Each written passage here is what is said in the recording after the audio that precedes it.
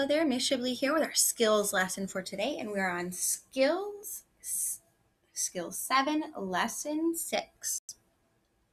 Our I can, or what I will learn today, are I can distinguish between singular and plural nouns and match the correct verb form with singular and plural nouns in oral sentences.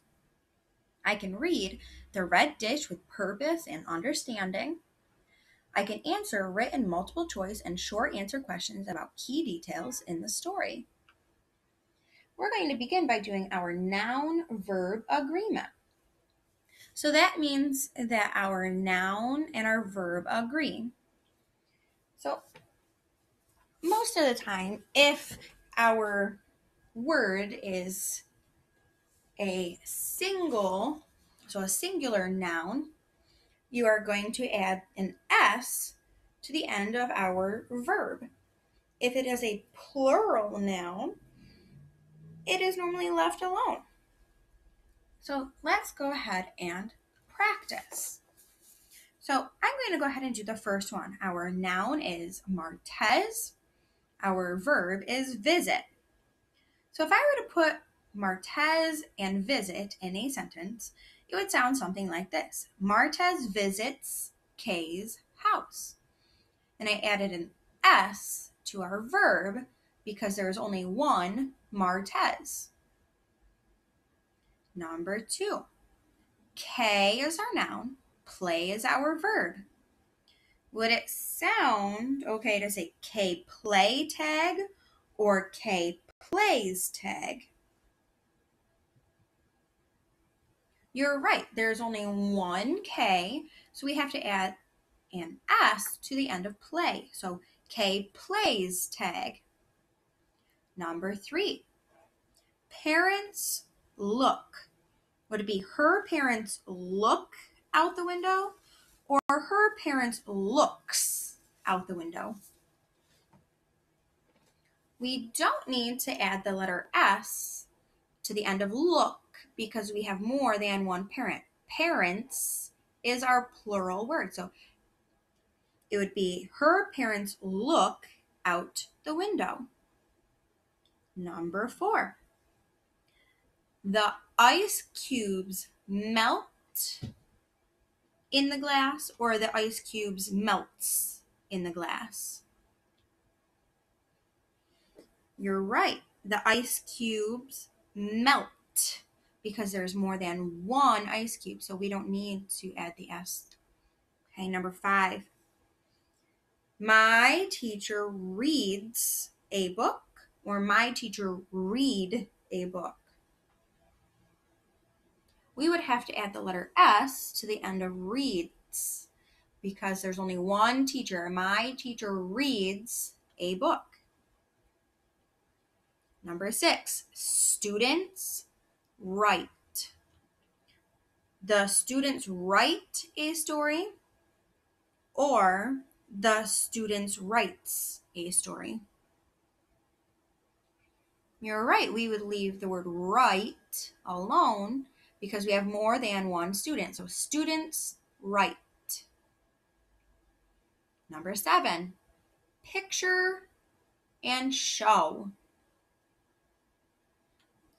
Okay, a picture show the family or a picture shows the family. It would be shows because we only have one picture, so we have to add an S to the end of our verb. Number 8, friends play. Our friends play outside or our friends plays outside. Our friends play outside because we have more than one friend and the word already has an S on the end of it. We do not have to add an S to the end of our verb. And that brings us to our story for today. Our story, again, is going to be The Red Dish. Okay, so we are going to read the story and we're going to answer some questions at the end. The Red Dish. The next day, Kay has dinner with Martez and his mom and dad. Martez's mom and dad are from Mexico. They have a Mexican dish with peppers, corn, and rice all mixed up. There are 2 dishes of it sitting side by side. One dish is red, one dish is green. Are the 2 dishes the same? Kay asks. Nope, says Martez with a smile. The stuff in the red dish has lots of hot peppers. The stuff in the green dish has just green peppers, which are not as hot. Martez points at his dad and says, "My dad likes hot peppers." His dad smiles and nods. Martez asks Kay, "Do you like hot peppers?" Kay shrugs. She has never had hot peppers. Kay has some food from the green dish. She likes it a lot. She says, "Could I have some from the red dish?" "You can, but it's hot, hot, hot," says Martez. "We have a saying in our house. He is a brave man who has food from Dad's red dish." Brave or perhaps foolish, says his mom. Kay is brave, or perhaps foolish. She takes a bite of the peppers from the red dish.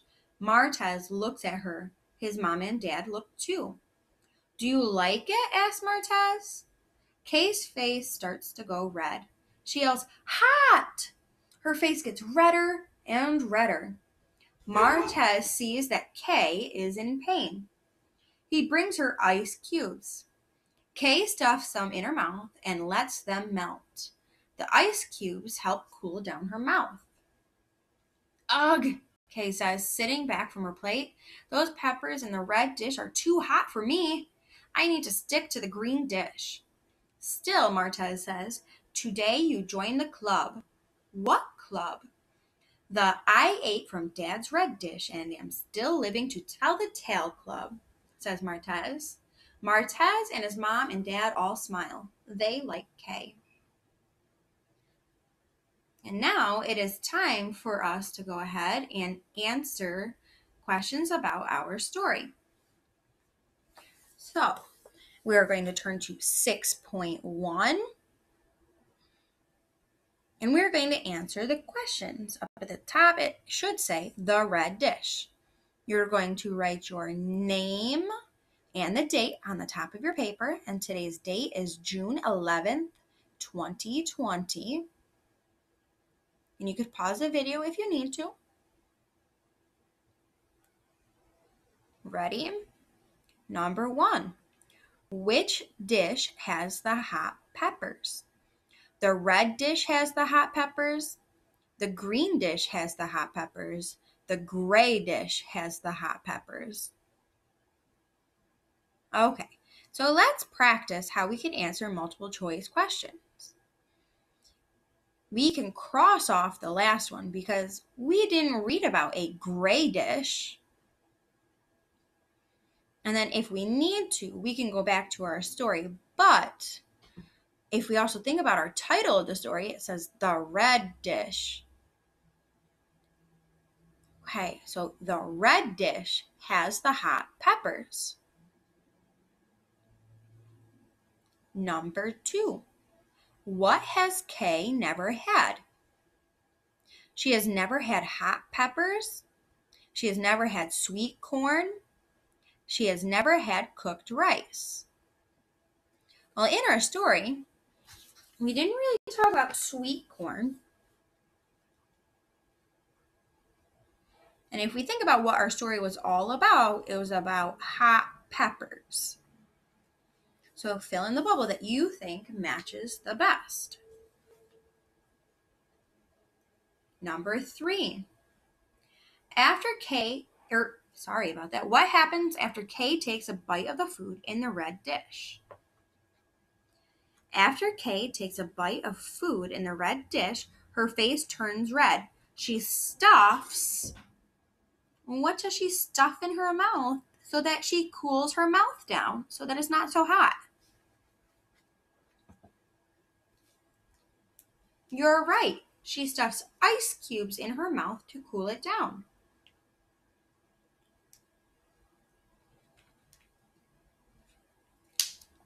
Number 4. This one is your opinion, okay?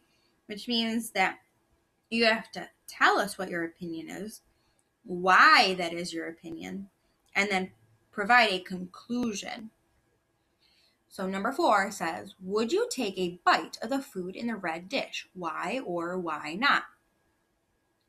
Here is an example of what you could say. This is what Miss Shibley would say if she was answering the question. I would take a bite of the food in the red dish because I like hot peppers.